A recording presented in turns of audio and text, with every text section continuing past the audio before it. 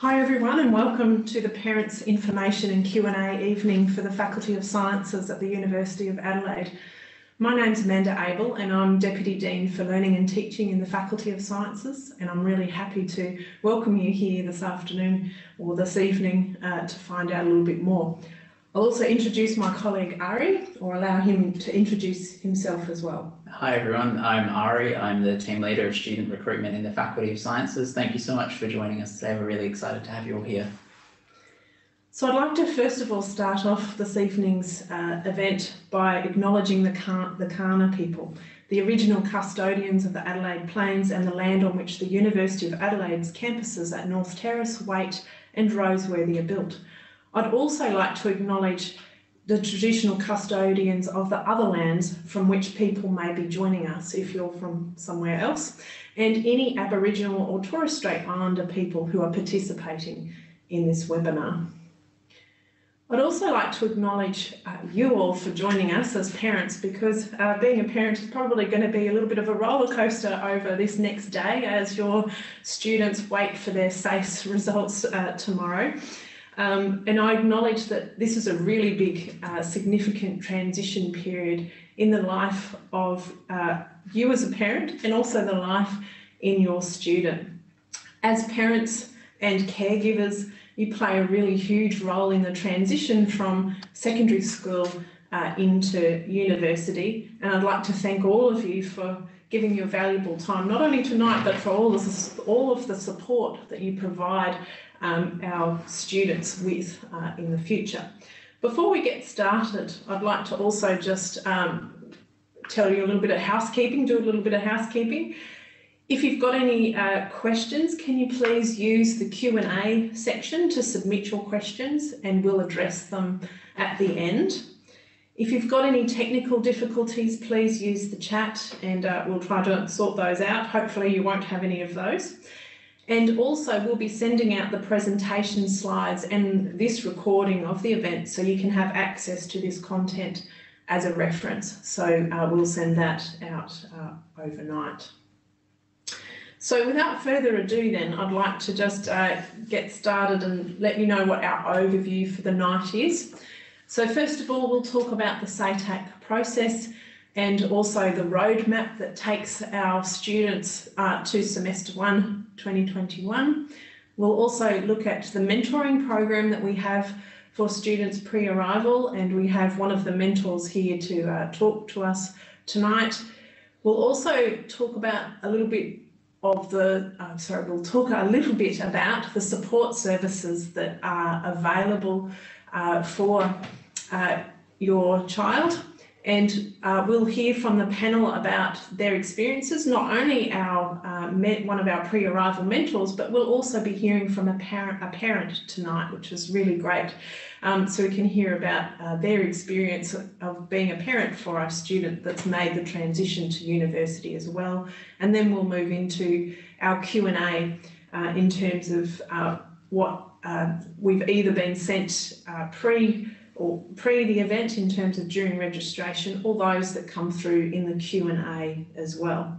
Now we're tag teaming tonight, so there'll be a bit of a swap between Ari and I at different points in time, and this is the first of those swaps, so I'll hand over to Ari to take us through the SATAC roadmap.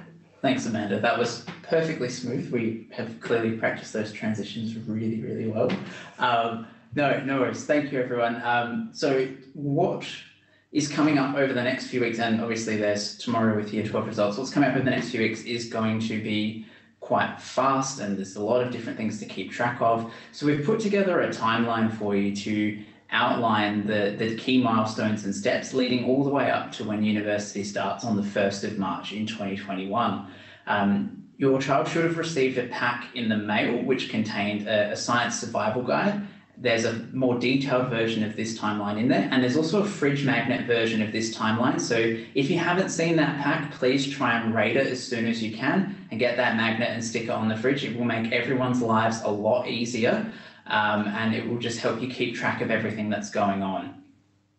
So I'll zip through the first few points quite quickly, and then as we go along for the next few minutes, I'll jump into a few of them in more detail. On the 7th of December, we launched our pre-arrival mentoring program. We'll cover that shortly. The December 8 date is more for people who have already deferred from a previous year and have the ability to enrol a little bit early. Don't panic, that won't take places away from your child if they're a school leaver finishing year 12 this year. I don't think I need to highlight the December 14 event since we are already here. But the key thing is tomorrow. So SACE results will be released tomorrow, December 15th. The results will be available on the SACE website. And your child is actually able to check their adjusted score. So that's their ATAR plus any adjustment factors, which were previously known as bonus points, on their SATAC application. So not on SACE, on their university application. So that's a new feature that was brought in last year. So instead of having to call the university and wait on hold for quite a long time, they can check it automatically on their university application. If they have not actually submitted a university application yet, then they can call the university and we'll guide them through it. The same thing again will happen on January the 2nd when the IB diploma results are released.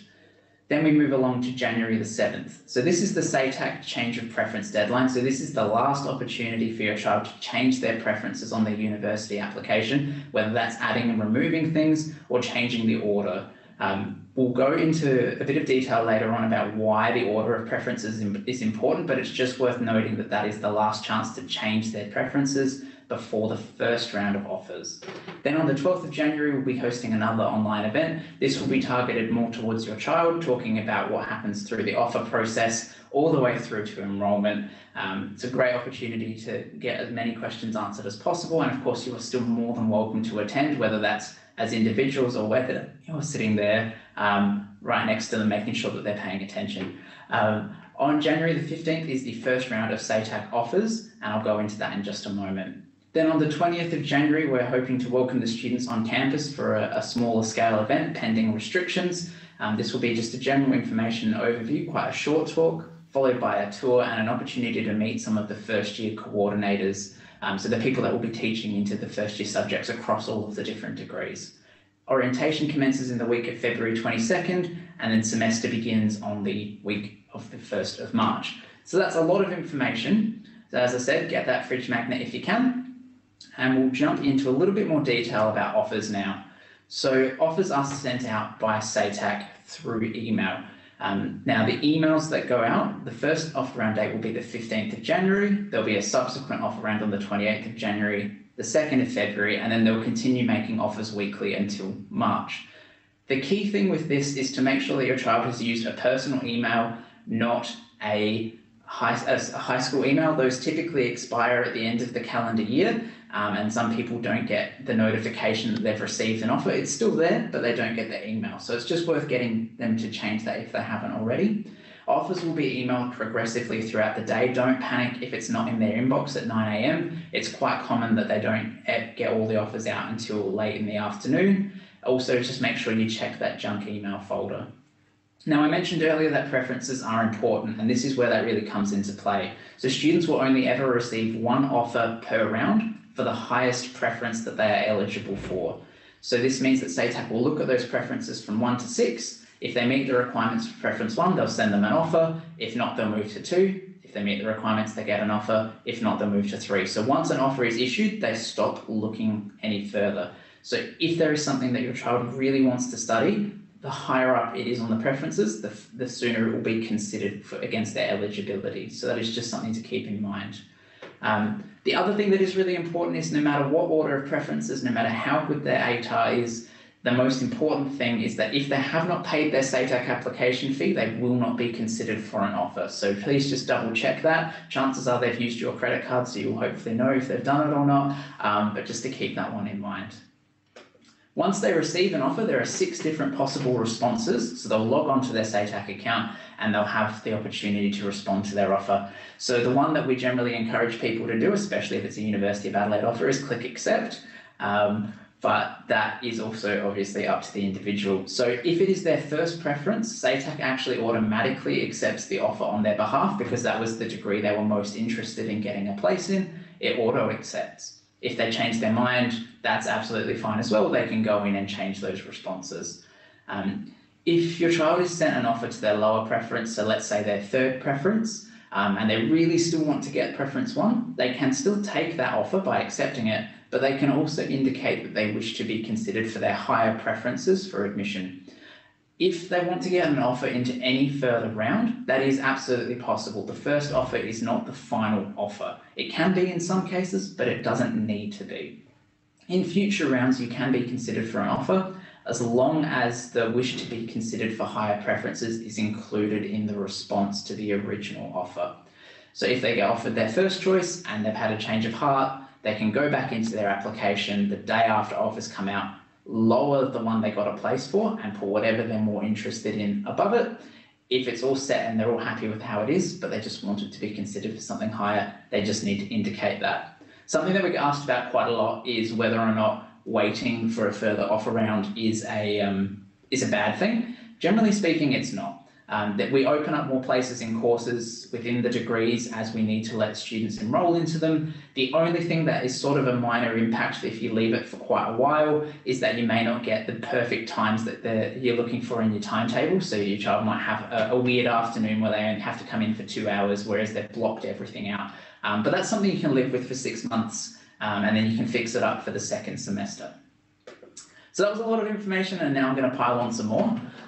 So this year we piloted a new alternative entry pathway in response to the pandemic, which admitted students into a degree on the basis of their Year 11 results. Understanding that Year 12 was obviously impacted in quite a big way this year.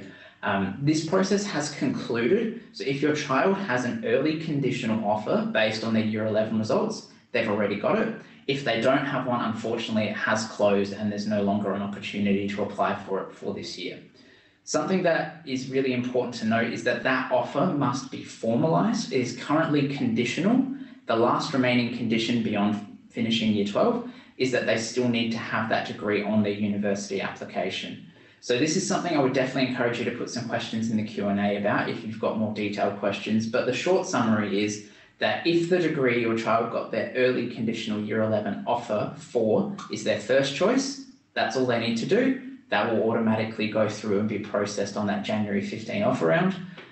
If they've changed their mind or they want to apply for something else, that's also fine. They'll be assessed based on their Year 12 results, and we encourage them to put that Year 11 pathway degree as a lower preference on their application as a safety net, because they've already been issued an offer, they've got a place in that degree. So if for whatever reason they're not successful in gaining a place in other ones, that's their safety net and they're all sorted from there. So as I said, please feel free to pop in some questions. It's quite a new process, so no worries at all on that one. So the other thing I just wanted to quickly highlight is the huge range of degrees that we have on offer in the Faculty of Sciences. We generally break them down into 6 different categories to give people an idea of which degrees are grouped in similar themes and disciplines. So there's generally 2 types of degrees that we have available. So there are named degrees, which are quite specialised. So for example, the Bachelor of Agricultural Science, the Bachelor of Science brackets Space Science and Astrophysics. So these are ones where we've pre-built out the study plan for that degree. And then there's a few free choice courses in there, which we refer to as electives. So it's generally predefined, it's quite specialised, and you've got a bit of flexibility in there. Then we have the general degrees, which on the screen are the Bachelor of Science all the way down to the Bachelor of Science Advanced Honours.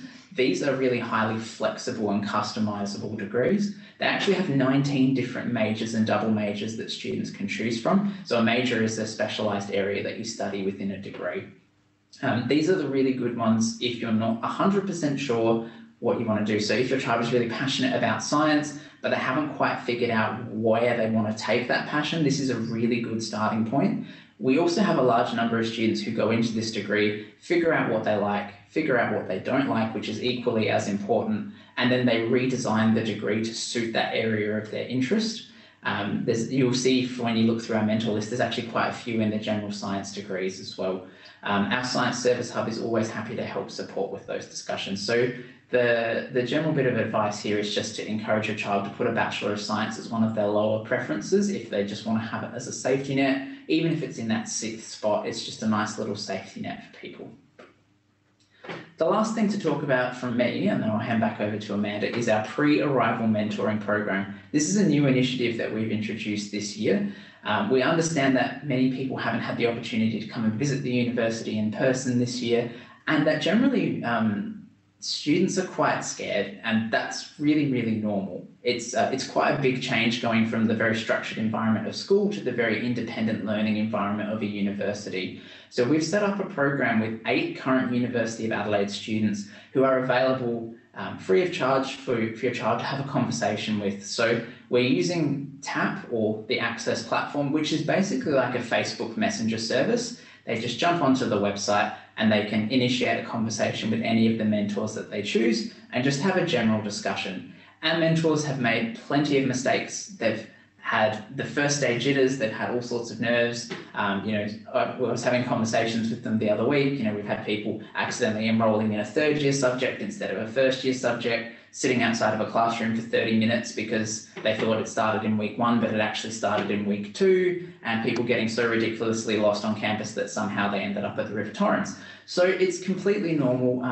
Everyone's really nervous, and we really do encourage your child to have a conversation with them. It costs nothing, and it's just a nice little reassurance that how they're feeling is how everyone feels. I will just do a quick whip around and introduce you to our 8 mentors, just so that you can get a bit of an idea of who they are. So Mariana is first up. She went through high school with a really strong passion for chemistry and mathematics, and was weighing up all through year 10 through to 12 of which she was going to do. And then when she got to university, she found out she didn't have to make a decision and she could just do both. So she's doing what we call concurrent study, where she's doing a Bachelor of Science Advanced and a Bachelor of Mathematical Sciences at the same time.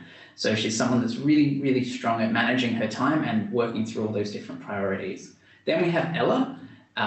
Ella is probably the student who knows the most about being nervous on her first day. She's from a regional town, and she came from a year 12 graduating class of 16 into a lecture of over 500 people on her very first day. So it was quite a culture shock. But Ella is someone who's really engaged and involved in the university community and has turned those nerves into a really sort of thriving time at the university. So definitely someone to talk to. Next we have David. I'm not actually going to talk about David because you'll get to hear from him in a couple of minutes, but he is a really nice guy and he's got the best story out of everyone. Now I've set the expectations really high, so just putting him on the spot a little bit there. Then we have Stephanie. Stephanie is really passionate about working with people with disabilities and also people who experience genetic disorders, but it took her a few years to work out how she wanted to do that.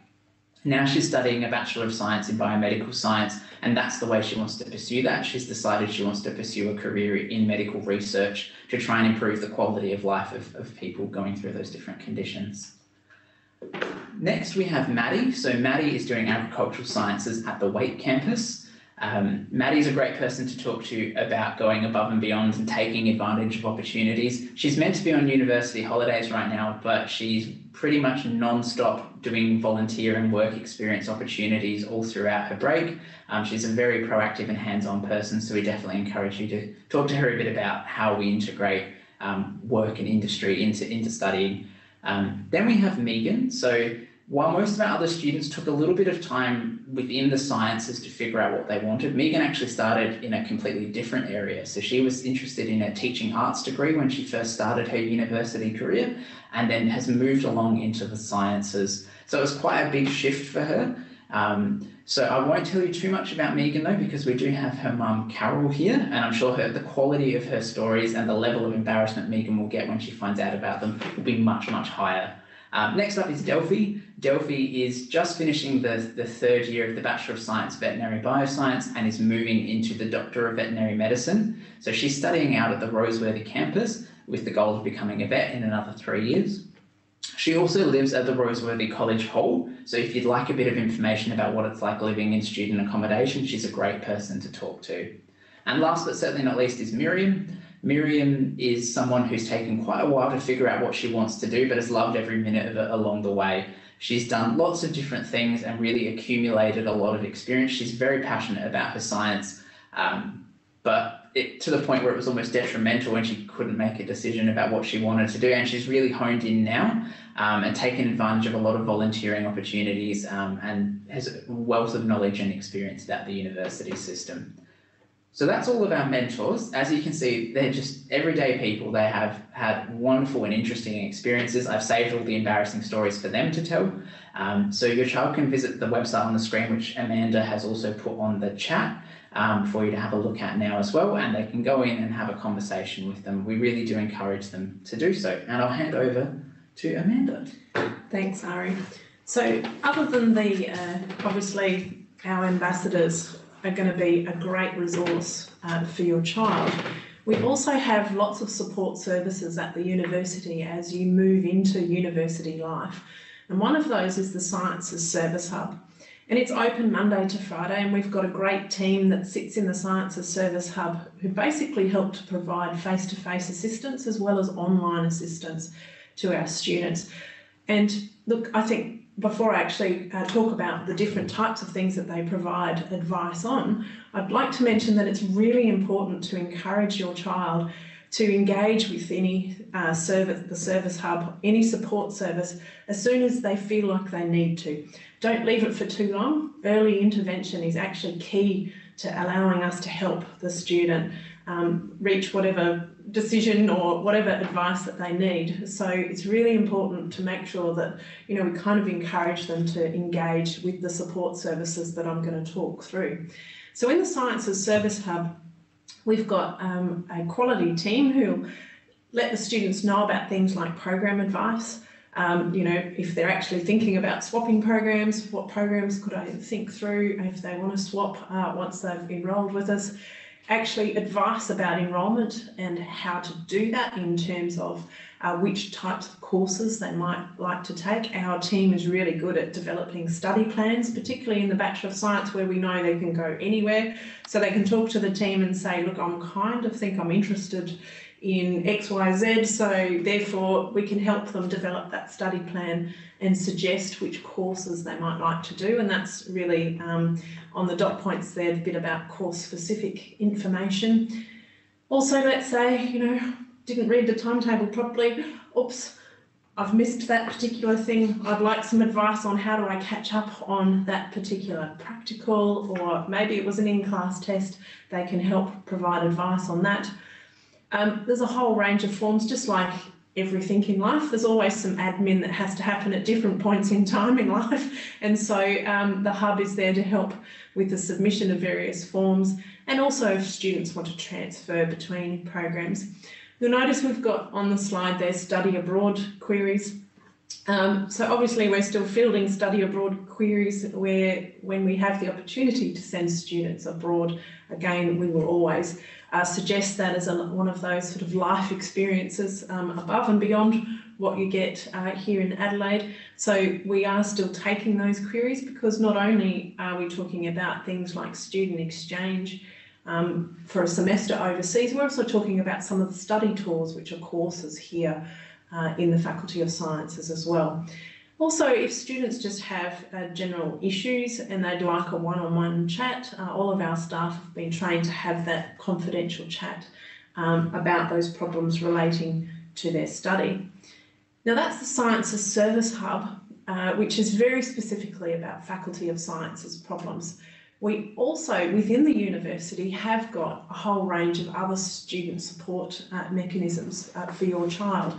So the services really are aimed at just helping the student make sure that they're happy, healthy, and that they've got a successful experience while they're here at the university. So in sciences, we do have first year mentoring. So we do have some mentors which will help students in that first year, reach out to them, help them with networking, help them with learning more about how do I submit an assignment, how do I use our university's learning system, for example. So they're also, I guess, continuing what the ambassadors are doing, but with the student once they're actually enrolled. We also have a whole range of academic support centres for the first year courses, things like biology, chemistry, physics, have all got the drop-in academic support centres. And we also have peers who help with the study, and these are called PASS or peer-assisted study sessions. So we actually have this in across the majority of our first year courses, and also some in second year and third year courses from next year. So I think that's also really great, because they'll have a fellow student who may have already gone through the program and has learnt the tricks of the trade, if you like, along the way. We've also got at the University Maths Learning Centre and Writing Centre, which provide advice on maths and writing, or English proficiency. We also have a counselling service, a disability service, and the University Health Clinic. So if students are looking for that extra support outside of the academic support, they have access to those, as well as accommodation services and things like the career service, particularly if they're looking for a job, to help them in supporting their university life as well. So there are lots of different opportunities available to the student in terms of support. And I'll just reinforce, I guess, that really important to encourage your child to engage with those support services, particularly if they're finding something challenging. Really important to engage, because we're here to help the student. We want them to succeed, as I'm sure you all do as well. So my next thing really is just to talk through student finance. And look, the financial situation doesn't need to be a barrier to education. So what's happened here is when students receive their offer, they essentially have access to a Commonwealth supported place. So a Commonwealth supported place is essentially a subsidy from the Australian government, which either pay the student contribution towards the full cost of their studies, and they do this either upfront, or they can defer payment by requesting a HECS help loan.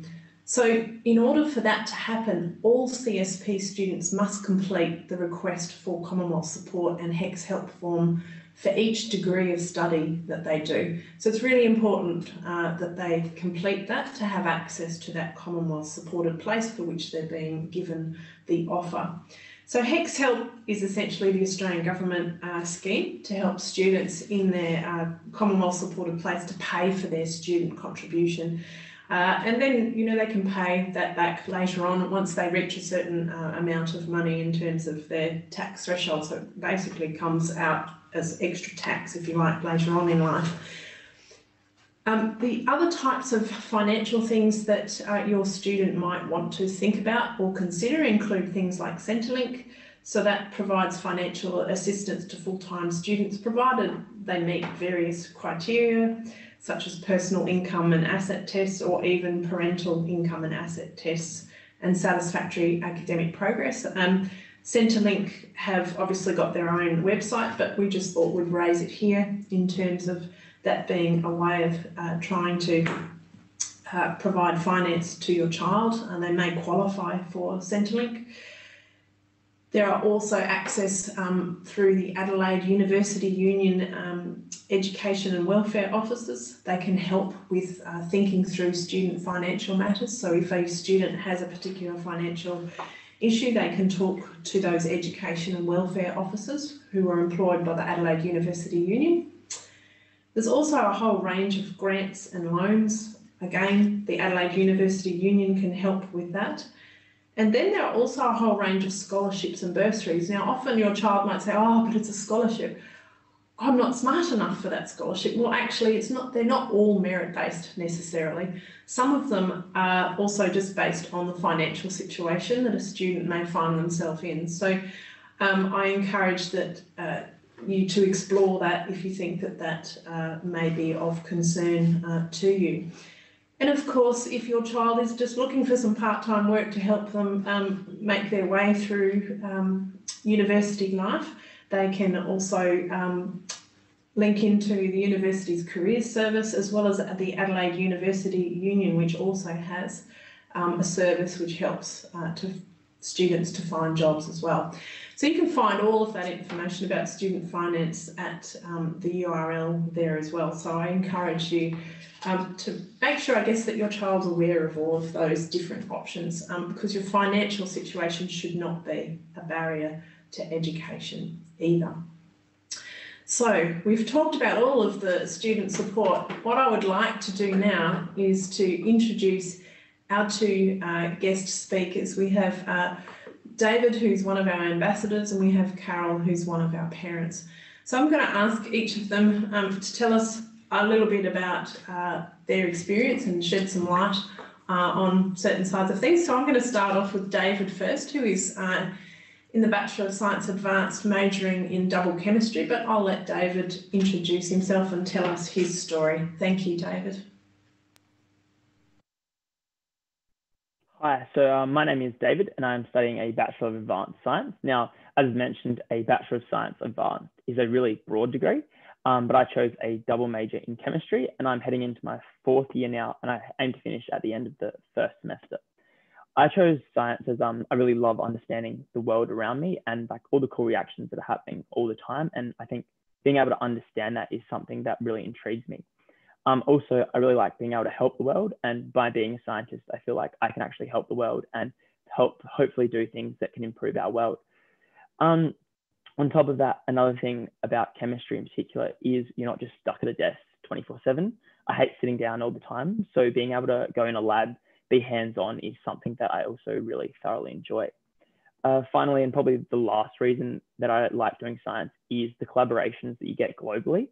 No one group just works by themselves when they're doing a project. Everything is done globally and people connect all over the world. So working with people in France or interacting with people in Japan, I find that a really cool scenario that I'm talking to people all over the world. As of right now, I'm not actually sure of my exact pathway when I do finish my degree. But one thing that I'm really happy about with my degree that I've chosen is my options are so wide open. As it's a basic chemistry degree with anything around chemistry, I'm open to all different industries and all different companies. So I feel like my options are still really broad in what I could choose. When I came to uni, it really was quite a shock. The best thing about uni is the freedom. You can do whatever you want.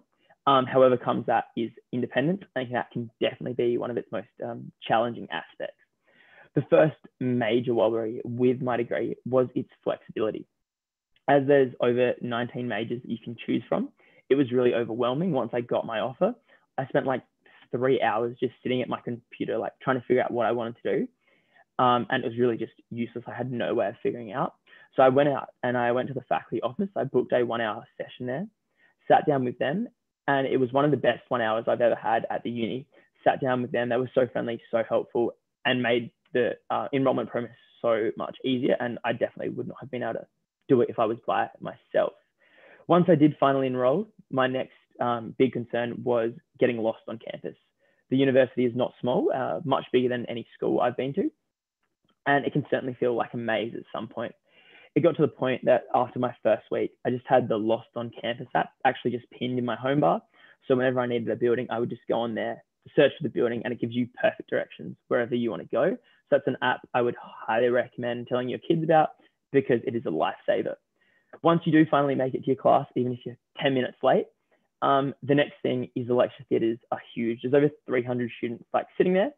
And I think the thing is everyone's nervous. And that's the thing that's really important to tell your kids is that everyone is just like you. They've just left school.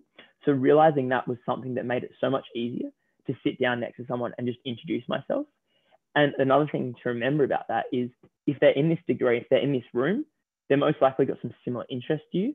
So it makes it a lot easier to talk to someone because obviously they've got some similar interests. However, in saying that, some people may not feel as comfortable in doing that. So there's plenty of clubs and plenty of societies that the university offers. And there's legitimately a club for everyone. And that is definitely something I would recommend letting your kids do. There's so many clubs and I spend so much time doing them.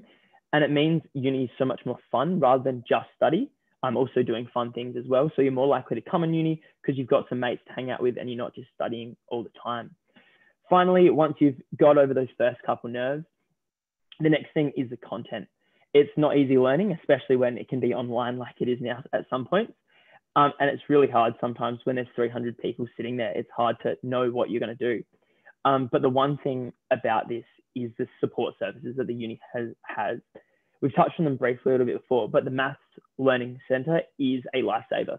I wasn't bad at maths at any means, but coming to uni was just a whole other kettle of fish and was something I really struggled with.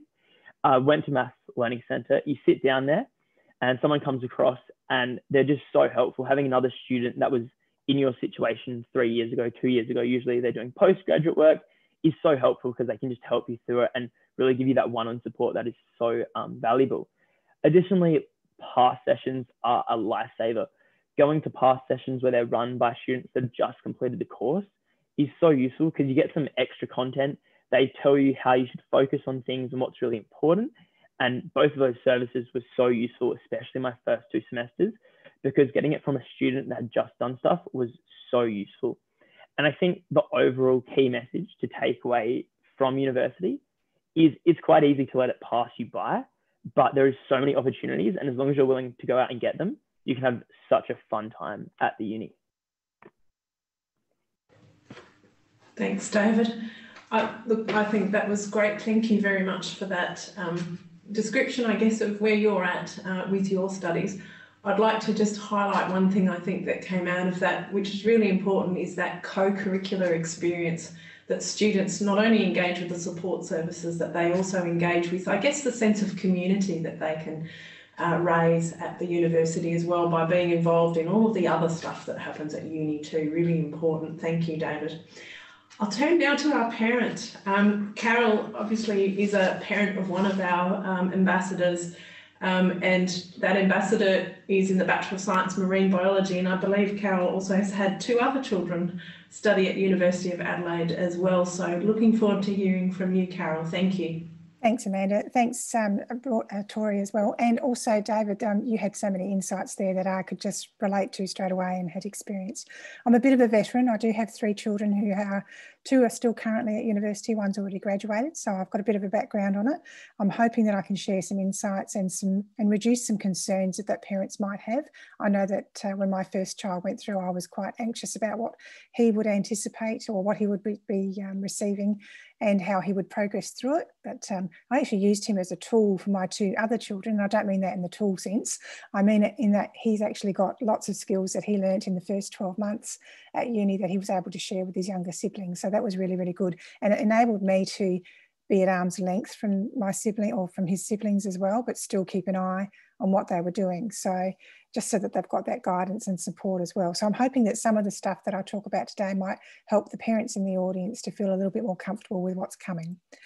So 12 years at school, going to uni, as a lot of you would already realise, and David's already highlighted as well, is a different ball game altogether. There are so many freedoms. You don't even know what you don't know when you hit the uni front line on the first few days. But there's lots of things you can do to prepare yourself for it. So my best tips are to encourage your children to be independent, be curious, be really, really inquisitive and ask lots of questions. And don't be afraid of who you're going to ask those questions of. It could be the student sitting next to you. It could be the guys in the hub. It could be your lecturers. It could be anybody that you can ask questions of to get better understanding of what it is that you're going to enter into, what some of the expectations might be from all of those people, as well as what your own expectations might be as a student, and to just keep an open mind and just absorb as much as there is that can be absorbed there. Some key things that you'll need to keep an eye out for are to certainly visit the Science Hub, because that is a wealth of information. If you have decided you're having a mid-year crisis and you think you need to change your degree, they're the guys to go and speak to and have a talk through. And sometimes it's just being able to talk to somebody who understands what those science degrees are all about, to marry those things together. Megan started in a humanities subject when she first arrived at Adelaide Uni. She quickly realised that that was not her gig, and she wanted to go back to sciences, and she's always been a science individual, so it surprised us that she even started in humanities. So keep in touch with all of those really, really good sources. The key thing that I took out of what Ari was saying earlier is email addresses. My 3rd child didn't change his school email address, so he was missing a lot of information. So please make sure that your children have got a personal email address that they are checking regularly. Excuse me. For parents, keep calm. Students don't share a lot of information with you. They probably didn't share much with you in 11 and 12 anyway. They share a lot less with you in university. So the magnet on the fridge will be your guidance as to know to what step and what's coming up next, if you can get it out of their pack and get it on the fridge as quickly as you can. And keep on top of the timelines that are on that magnet as well. So the enrolment piece, the books, the subjects, where they can get materials from, making sure that they get assistance to get materials. Secondhand books are a great thing if they're still relevant. So even look for that in terms of being able to save a bit of money. If your student's thinking about their commitment to work, then you need to actually be able to balance that. So they might have a part-time job that they had through high school. That can still be there, but give them some other opportunities to look at other ways to be employed as well. As Amanda had said before, there are opportunities for employment within the university itself, but you need to look out for those opportunities. I can remember Megan having climbed I've been down to Victor Harbour, and she was excited as I don't know what about having penguin guano all over the front of her as she'd crawled through the bushes on one of the islands to count nesting penguins for a scholarship that she was looking at doing. So she'd actually gone out and volunteered to do some of that stuff. That wouldn't have phased her at all. I was just thinking a bit eek myself, but she loved it. So those opportunities are there, and you need to look out for them and encourage your children to take part in them as well. Some practical stuff. Get your students organised, get their student travel cards sorted out in terms of buses or trams or whatever that might be. There are also some really good free services that are available. So there's the inter-campus bus, which is at Waite and Roseworthy, both backwards and forwards to those locations if your children happen to be out there. There is a specific uni bus ticket that your students must have as well. So there are all sorts of things that you can help as a parent to get them prepared, or at least to be focused on. Volunteering to do any volunteer work. I mean, the penguin counting was one thing, but there's volunteering you can do in lab groups. There's volunteering you can do. I think Megan has just come back from having done a second stint up near Moomba, which is the Arid Recovery Centre. She volunteered to go up there a year ago, and she's now gone up there independently with some other colleagues to go and invest her time up there again. So they're all the sorts of exciting things that relate to her science degree that she's been involved in. She's been doing that since she was knee-high to a grasshopper anyway. She's done Wombat volunteers, rescue service, and all sorts of things. But there's summer scholarships, and they also enabled her to practice some of her lab skills to look at other scholarships that came up later as well. So speaking to lots of different people is really important, and it's the student that needs to actually do that. And as David said before, not having that barrier to speaking to people, because they're like-minded people already. So there's going to be topics of interest for you to have as well. Outside of all the study, as David also highlighted, there is a wealth of activities for people to get involved in. There's volleyball group, there's badminton, there's football, there's all sorts of sporting activities. So if your children are sporty and have been all through school, there's no reason why they can't be just as sporty and have those connections, new connections that they're going to build through being at university sporting events and clubs. The one thing that Megan has managed to do, which I thought was really, really good, is that as of next year, she will be president of the Science Association for 2021, and she'll also be secretary for the Biology Society. So she's trying to build her experiences in terms of management and guidance and all of those things, as well as doing the mentoring program, which she was very excited about being asked if she would be able to volunteer her time. So there's a whole world of things that your children can do and enjoy while they're at uni. So it's just a case of you keeping calm and hanging on tight and being there as the backstop if something does go pear-shaped. But most importantly, to remember that you don't have to be the specialist that has all the answers. You just need to know where to direct your child to be able to get those answers if you don't know what they are.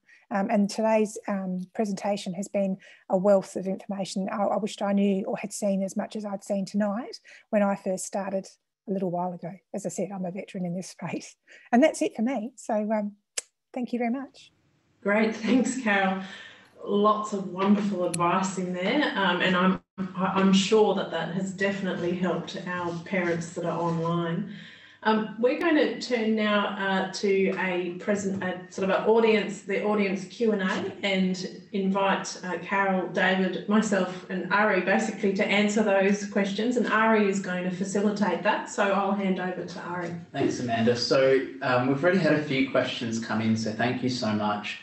If you do have any more questions, please just type them into the Q&A button at the bottom of the screen. It'll open up a little window and you can ask us questions in there. We also had a couple of questions submitted before the event, so we might address those first. The first one's for you, Amanda. Could you explain the difference between a Bachelor of Science and a Bachelor of Science with Honours? Certainly. So Bachelor of Science is a 3-year degree, whereas a Bachelor of Science with Honours, which is a direct entry program, is for 4 years. So it allows the student to do what is essentially the Bachelor of Science and then add on an extra year called Honours, which is a research project year. It allows the student to delve into much more depth into their area of interest. So in a Bachelor of Science, you'll get a major, and as Ari mentioned before, there's like 19 different types of majors. But then in the honours, you can specialise by choosing what your research project might be, and that might be either in a research area or research discipline, usually with an academic or with industry, or it might also be within a professional pathway. Brilliant. Yeah, and it's just worth noting that if you don't go into that 4-year package degree, there's no problems at all. You can always reapply for honours later if you find your feet partway through your studies and decide that research is the way to go. So it's just nice to have it from the front if people are dead set on going down a research career pathway, kind of like how Stephanie was really keen on doing research. So very flexible in that regard. Thank you, Amanda. So there was another question about what double degrees are available. I might just quickly field that one. So double degrees are all listed on our Degree Finder website, and you can also access that through a list of degrees on the Faculty of Sciences website. So if a double degree is listed, that means it's available. We have to pre-design double degrees, and so we publish them all on the website once they're built. And then another question that's come through, which I'll throw to Amanda since it's related, is what is the difference between a double degree and a concurrent degree? Okay, thanks, Ari. So as you've just mentioned, Ari, a double degree is kind of pre-designed. So academics have sat down and worked out which courses should be combined together to give you that double degree. In contrast to concurrent degrees, basically you choose to do 2 degrees. We had one of our ambassadors or mentors there who had chosen to do mathematical sciences as well as science. And so that was an example of concurrent degrees. We don't have those packaged together in a particular way, but we will have worked out a plan for that student. It takes a little bit longer to do the concurrent way, but sometimes we're able to give credit for some courses, but not as it takes a lot longer than if it is a planned double degree. Absolutely. And then I've got a question here for you, David. So just get you to pop yourself off of mute. So David, can you describe how, casting your mind back to first year, what was the study balance like? So with how much independent study did you find yourself doing every week as sort of a ballpark in comparison to your time on campus? I think it really depends on the time of the year that it was. Particularly around exams time, I found it really useful to always be at uni. Allowed me to focus a lot more, but it also depends on how you like to study. I like to change my study environment. I go to the 3 different libraries that we have on the campus. So there's a law library, which you can go sit in, the Hugh Harris Library, I think it is.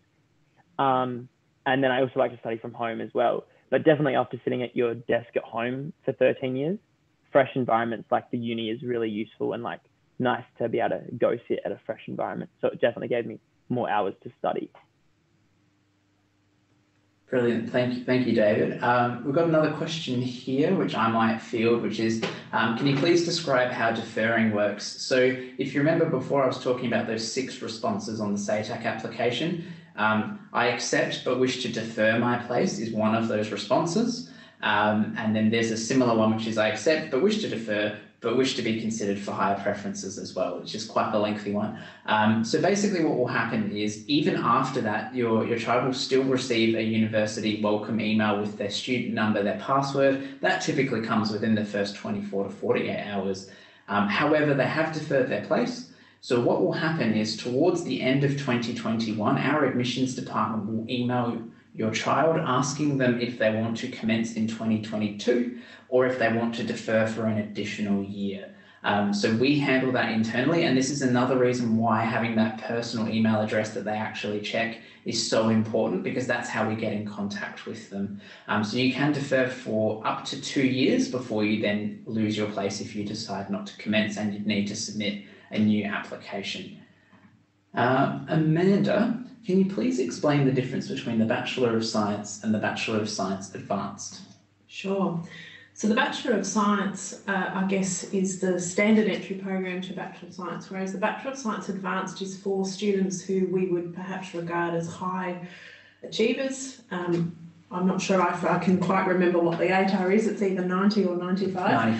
95. And so students are high achievers. They come into that degree and they actually not only have the choices that you have in the Bachelor of Science, but they're also able to undertake research projects in the labs of or the field of academics within the Faculty of Sciences.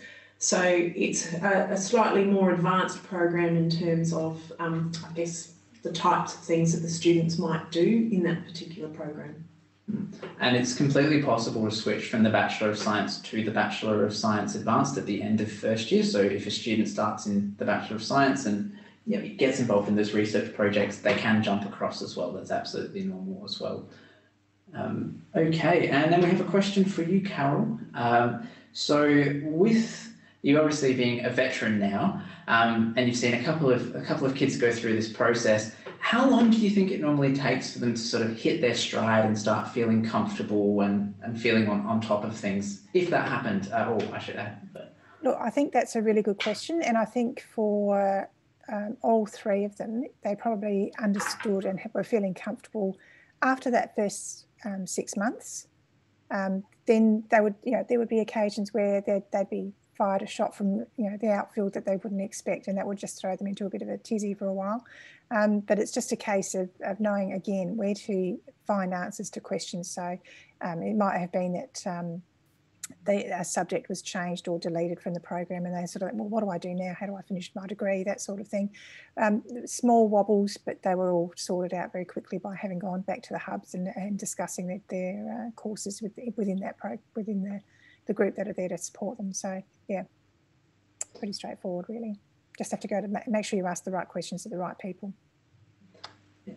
No worries, thank you, Carol. Amanda, when do students in a Bachelor of Science have to declare their major? Is it straight away or?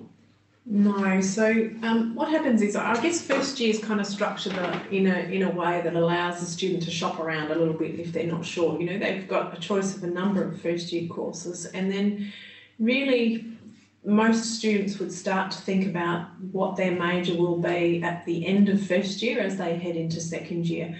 And most of this is actually just about making sure that any prerequisite courses that they need in second year, that they're undertaking those, so that in third year they're ready to go with whatever major they might be. The reality is we've got a whole mix of students. We've got students who in first year go, this is exactly what I want to do, and they'll be picking everything up, exactly in that particular discipline right from the start, right all the way to a range of students who I guess actually go, I have no idea what I want to do. And they take a little while to get there and figure out what it is that they want to do with their major. And it might actually sometimes be only as they head into third year, they go, oh, actually, I need to think about a major now.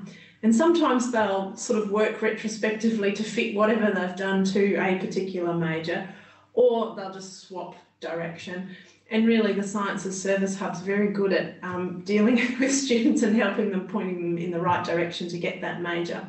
The other thing that we do is towards the end of first year, we have a program called Next Steps, which allows us to talk to the students, and we kind of, if you like, get them to have a conversation with those people who sort of oversee the different major areas, have that conversation and work out whether it's the major for them and give them some guidance on the types of things they need to be taking in second year.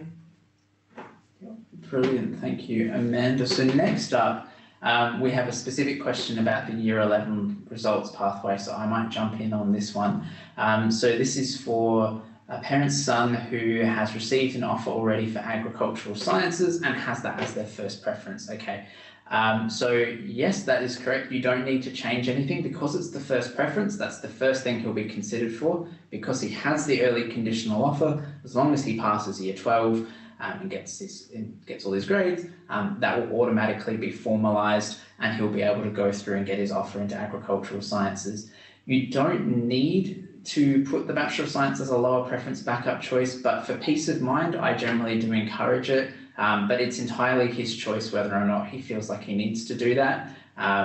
as long as he's got his conditional offer and he passes everything, it should all be good. But if he's a little bit nervous, it doesn't hurt to pop it on there as a redundancy plan if anything goes wrong, which it shouldn't. And then there's a follow-up question as well. So this is about the uni bus tickets, so going between Waite and Roseworthy. So there's also a personal thank you, Carol. This was really helpful to know, so thank you, Carol. So what happens is each student is issued with a student ID card, which entitles them to discounts with Adelaide Metro. So once they've gotten their offer, they've gotten their account set up, they've enrolled in their courses, they can then come to the university and get their individual student card made. That card then entitles them to those discounts as well as other concessions, so the movie theatres, they can get special student bank accounts, etc. So that's used for core public transport. Then we have a University of Adelaide shuttle bus that runs from Waite to North Terrace to Roseworthy and then the other way at set times throughout the day. From memory, that's about $2 a trip. And that comes at set times, at particular times throughout the day that they can get on. So there is a pretty rigid schedule. There's not a lot of flexibility because it's a long drive, particularly from North Terrace to Roseworthy. Just do keep that in mind. They need to be there at the right time. Another one for you, Amanda. Is it possible for students to do 2 majors within 1 degree? Yes, it is. So a lot of our students actually do 2 majors. So there's a couple of options here. You can choose 2 areas that you're interested in, and that's just 2 separate majors. Or we also have double majors, which are again a very set combination of courses to give that particular double major. Brilliant, thank you. I've got another question here for you, David. So the question is about practical sessions. Can you just sort of give us a bit of an overview of what a typical practical was like for you in first year, how long it was and the sort of things you would do? Yeah, so a practical session in chemistry was 3 hours long. And usually what happens is you come in and you have a whole bunch of chemicals at your disposal, and the aim is to get to some final chemical by mixing the chemicals in front of you. While you're doing that mixing of the chemicals, you'd write down if there was some bubbles that appeared, if it changed color. And then at the end of that session, you'd write a quick up report on what happened in the session, explained, did it work, did it not work? And basically it takes about 3 hours long, yeah. And were they weekly or? Yes, so practicals are run weekly, and sometimes there is a bi-week where you just have your week off, but usually they're weekly, yeah. Brilliant. Thank you, David. And then the next question we have, and we're getting towards the end of the questions, so we'll just remind everyone if there are any more questions, please type them in. We've only got a couple left, and we want to make sure that we get to everyone. So the next question, which I think I'll throw to you as well, Amanda, is do Roseworthy students come to the city for classes? So do they come to North Terrace for classes? Okay, depends a little bit on which degree they're in. So if they're in the Bachelor of Veterinary Technology, all of their degree is actually based at Roseworthy. If they're in the animal science or animal behaviour or veterinary bioscience degrees, then in their first year they'll be doing chemistry and biology and statistical practice, maybe physics in one of those degrees here at North Terrace campus. So it depends on the particular degree, but we always make sure that in first year there is one particular day that they spend the entire day at Roseworthy, and that's usually in their specialty topic, whatever that might be, animal behaviour, animal science, for example. Yeah, and that's exactly the perfect time for them to take advantage of that shuttle bus as well. So just as a little bit of a general piece of advice as well, especially if you have a child who's commuting out to Roseworthy, is providing that they don't get motion sick, it's really a good idea for them to try and use their travel time to keep up with their studies. Just to give them a little bit of extra time when they get home at the end of the day so that they can switch off and do things for them. David's really hit the nail on the head with this one. The work-study-life balance is an important thing to maintain. We see very often that many students come in and they go really, really hard at their studies, which is fantastic, but they don't balance it out with that social aspect and that social element. So they do need to make sure that they take time for themselves, just as they did when they were cramming and getting ready for Year 12 exams. time management is a really, really important skill. During orientation week, there are sessions and giving some general tips and advice on time management and time management strategies as well. We do encourage a child to attend those if they feel like they'd like a bit of extra support there. But I mean, most students would describe going to university as a crash course in learning time management skills. So as a little bit of extra peace of mind as well, and this is in relation to one of the questions that we have, is that when they've enrolled in their courses within the degree, they then get access to My Uni, which is our online learning management system. And each course has its own profile in My Uni, which also includes all of the due dates and the deadlines for their particular course. So we do generally encourage people to either set reminders with at least a week's warning or have a big calendar of all their due dates up on the wall in their study space, just to make sure that they're not caught off guard or thrown out by surprise for anything there. So that was a really good question on just when those assignments and deadlines are. Similarly, that also has a list of the required books for each course as well. And as Carol mentioned, there are secondhand book sales available as well. The only thing you do need to just keep an eye on is editions. If you've got 7th edition and everyone else in the class is reading 8th edition, just keep in mind that your page numbers may not always line up. The content should be pretty similar. Just flick back and forth as quick as possible until you find the right page. That's how I got through my first year of uni. That is it for questions now. Thank you all so much for your questions. Just as a general reminder, we are available for help. There is on the screen a variety of different websites and resources available. The Science Service Hub, the Scholarships website. I will really put in a request that you ask your child to engage in the pre-arrival mentoring program. As you can see, David's wonderful. The other 7 mentors are also wonderful. They're really friendly and they're just so keen to help. So please just get them to jump on, ask some questions, have a chat. They might message 1 week, then leave it 2 months and message again, and that's absolutely fine as well. It's just there for them to have a bit of extra help and support. But other than that, thanks, Ari. And I guess I'd like to just add a fingers crossed. I hope your child gets the results that they were looking for tomorrow when the SACE results come out. So good luck with that, and hopefully we'll see them in classes at the start of the year. Thank you very much for joining us.